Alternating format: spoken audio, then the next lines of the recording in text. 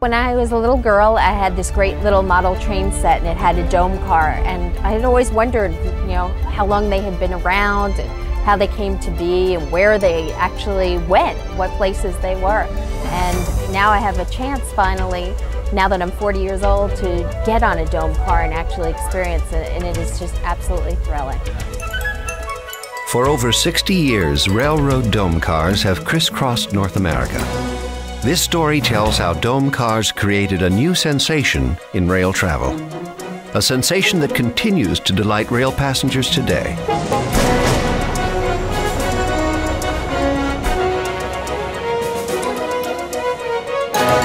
Journey with us in Dome Car Magic.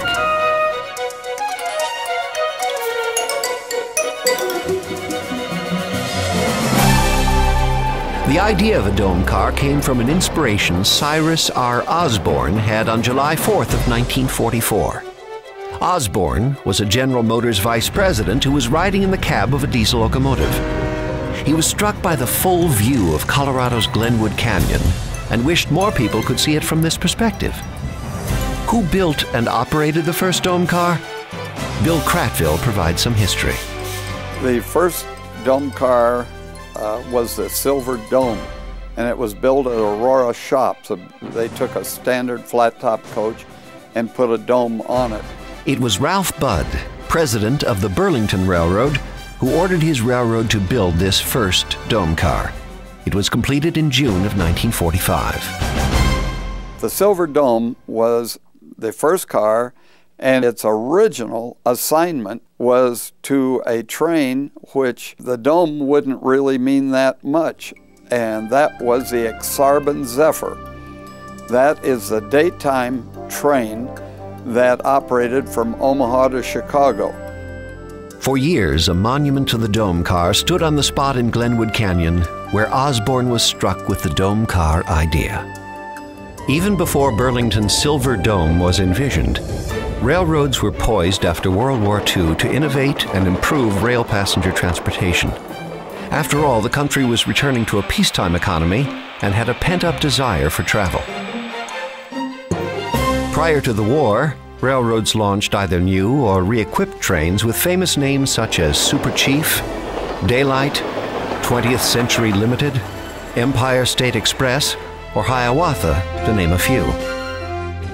But times were different, and railroads needed to explore ways of holding on to the passengers they had carried during the war. After the war, General Motors, in an effort to promote their diesel locomotives, teamed up with Pullman Standard to produce a four-car Train of Tomorrow, which toured the country in 1947 and 1948. Industrial designer Otto Kohler even proposed some dome car designs for future rail travel. The Train of Tomorrow was, as you know, a very unique train. It was built strictly to show off domes and EMD with its diesel locomotive and so forth. It was supposed to be the train of the future, and it had all domes. Every car was domed. One of those cars, and I think it's the Moonglow, survives, and it's at Clearfield, Utah in a storage shed. But it was a unique train, and it finally ended its days as the city of Seattle, running between Seattle and Portland on the Union Pacific. The UP bought the train. Some consider the golden age of rail passenger service to have occurred between the late 1940s and mid-1950s. During that post-war period, railroads spent millions of dollars